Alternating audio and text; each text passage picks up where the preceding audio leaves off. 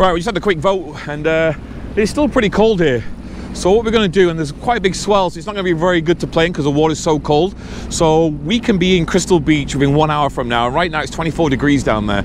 So that is where we're headed. We're going to quickly load up. So we'll be on the water in Lake Erie in 1 hour. Yeah, I got the weather wrong. Hold on. The guy that has the channel that chases storms can't figure out a north wind versus a south. We're just going over the Welland Canal. And we left Jordan 10 minutes ago. It's 7 degrees. Look at it now, 14.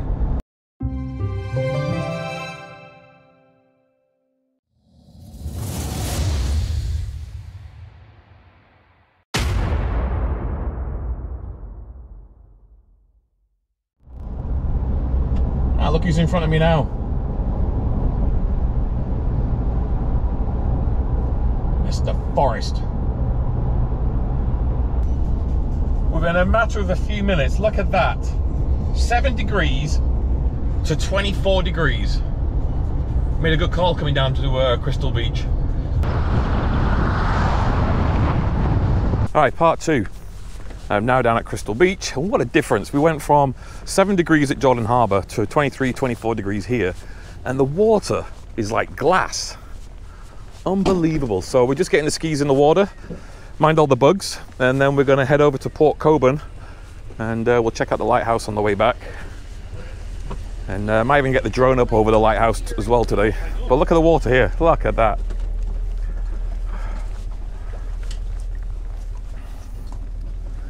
That is like so nice.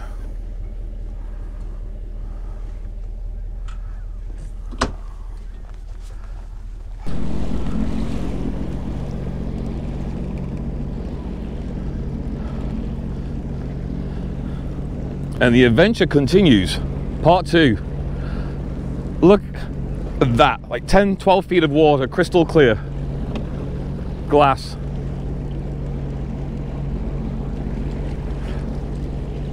Right, the plan is right now we're gonna start making our way to Port Colborne, which is west of here.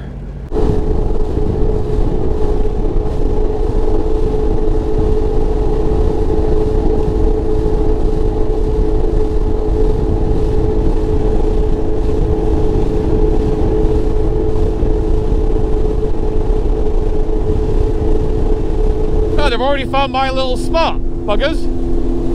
So it looks like we're going to the lighthouse first.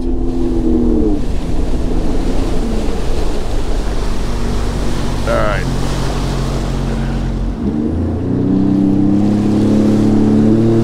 See, I already have it on my map where I go.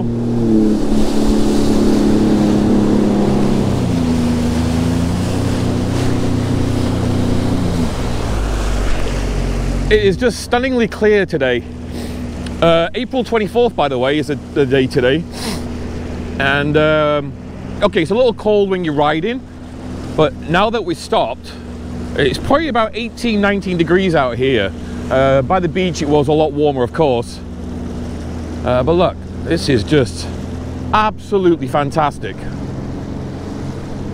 So this is Point Abino Lighthouse. We've done many videos on this before. This is where I shoot the couple of review videos I've done of the GTXs, the 170 and the 300 Limited.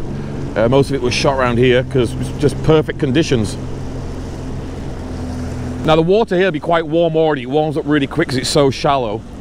And you'll probably get out there and have a walk around. Look at the fish. Don't know if you can see them. So there'll be a lot of fish spawning around here because it's warmer water.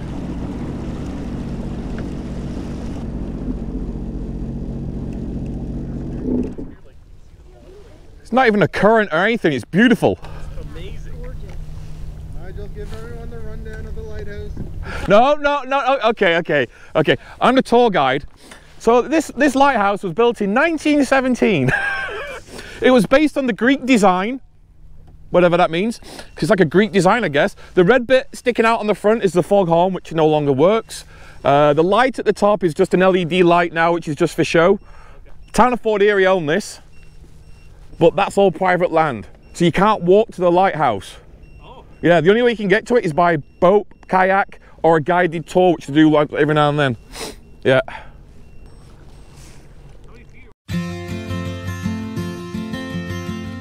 Point Abino had been identified as early as 1855 as a desirable location for a lighthouse. The Federal Department of Marine and Fisheries commissioned William P. Anderson to design a lighthouse, which it built starting in 1917. The Point Abino Light Tower was a response to increased traffic at the east end of Lake Erie. In the 15th of September 1917 edition of Canada Gazette, a notice was included that the lighthouse was under construction and would open when completed in early October. The wealthy summer house owners, which you can see located right behind the lighthouse, formed the Point Abino Association, which negotiated with the Department of Marine and Fisheries to sign an agreement restricting access to the lighthouse from the water. As a result, the lighthouse was built on a rocky shelf at the end of the point. The lighthouse keepers could only access the lighthouse by wading through the shallows. Even during construction, access to the private roads on the peninsula was restricted, requiring construction materials to be brought onto the site via the western shore. The White Square Tower was built in the Greek Revival style from poured concrete. In 1988, the lighthouse became the very last one in Ontario to become automated, and sadly in 1995 the lighthouse was decommissioned. And finally, the property and buildings were purchased by the town of Fort Erie from Public Works Canada in April of 2003. It consists of a deck, the tower, and fog alarm building. It was officially recognized as a National Historic Site of Canada on the 15th of July 1998 and was listed on the Canadian Register of Historic Places on the 22nd of April 2009.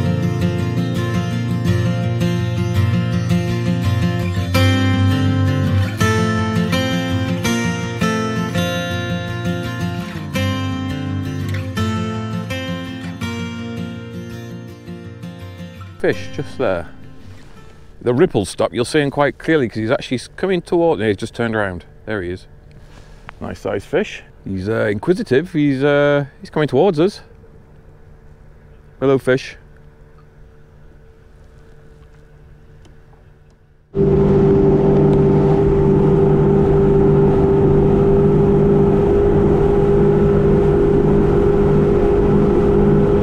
Look at this, it's glass. It is fantastic.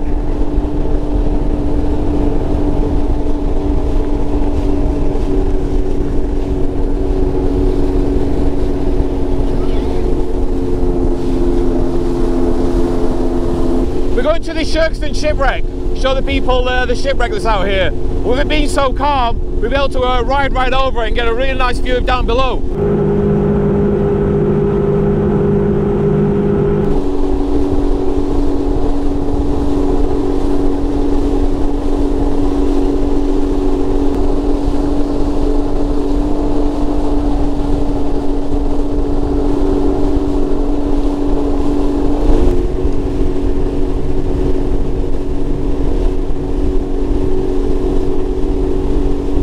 What a great day out.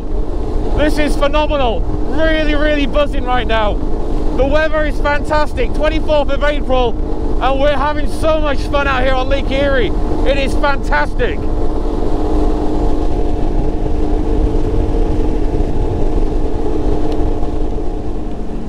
Join us as we take a ride for this old shipwreck here at Sherkston Shores. It is crystal clear right now, so I'm going to take you right through it.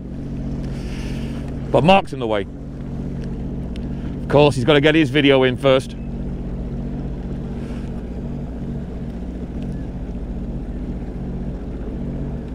What a surreal shot that is. That is fantastic.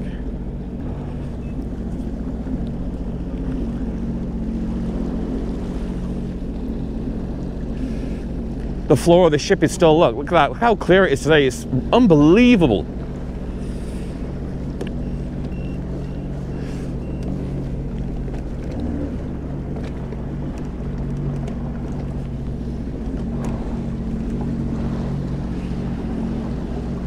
Watch out for those sharp bits down there.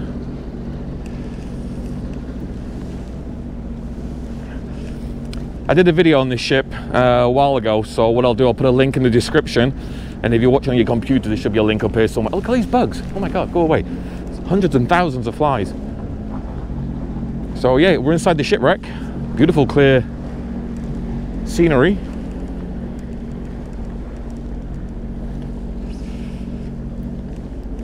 Look at that. It'd be great to just dive down there.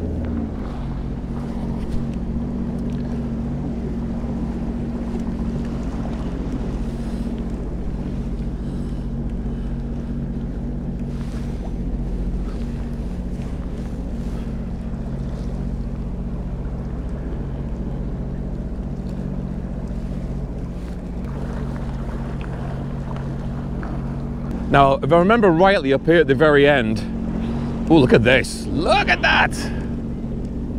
Look, that is so cool. This is probably one of the clearest rides I've had over here, actually. When I did the video, it was a little murkier than this. So it's absolutely beautiful right now. Now, if I remember rightly, there's something at the end of here. So I think this is the stern, because the propeller's here. Be careful of the propeller. The propeller sticks out somewhere. Okay, it's up here. There's part of it. There's the prop shaft. Oh, you went right over it. You see it? So that's your prop shaft.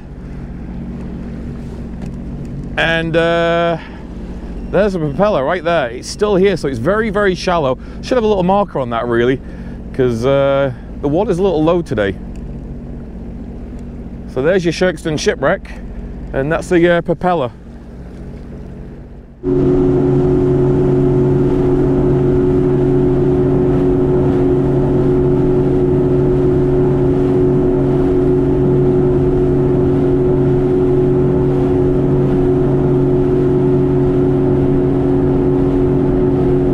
Welcome to Port Colborne.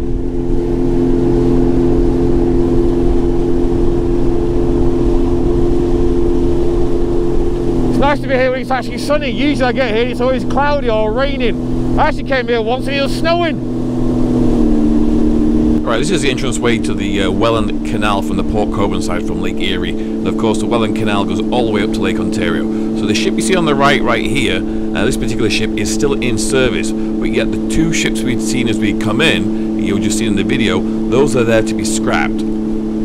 I'll tell you a little bit more about those two ships very, very shortly as we make our way out of Port Colborne after we've had our little break.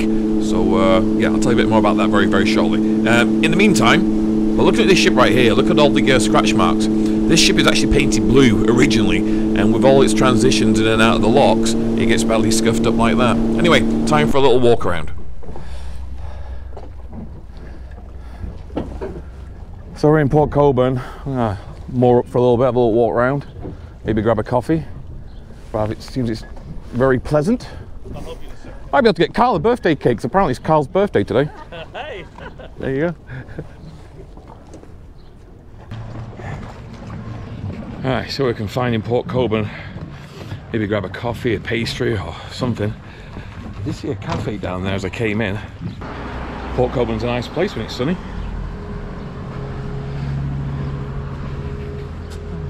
Chance Discovery. Oh, it's closed. Coffee house, bakery, catering. At least they're open.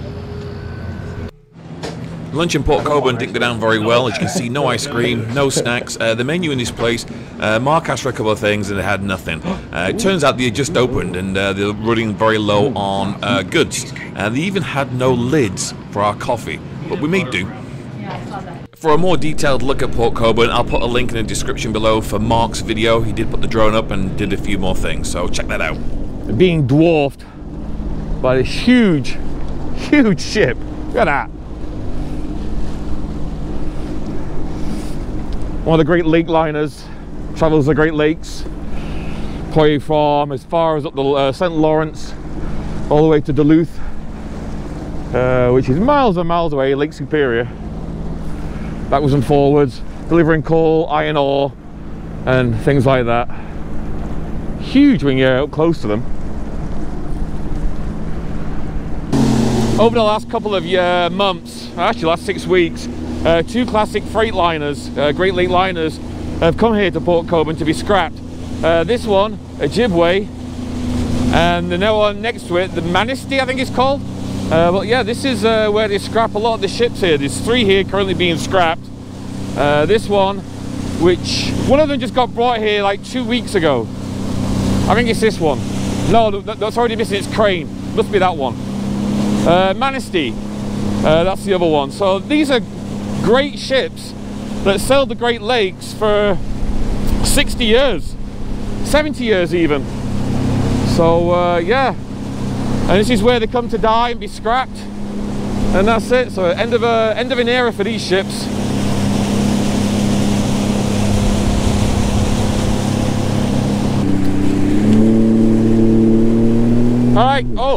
water on that.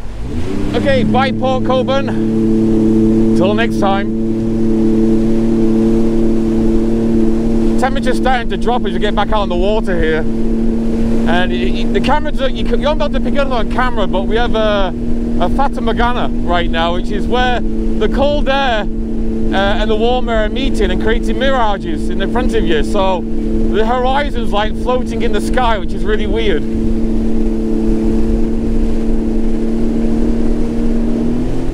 Well, this is basically it for this video. I hope you enjoyed it. Please like and subscribe. I'm going to play you out with some bonus footage. Basically, it's footage which doesn't really have a story to it.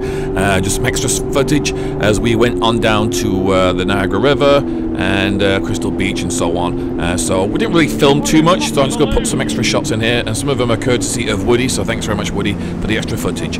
Enjoy. Fucking more garbage.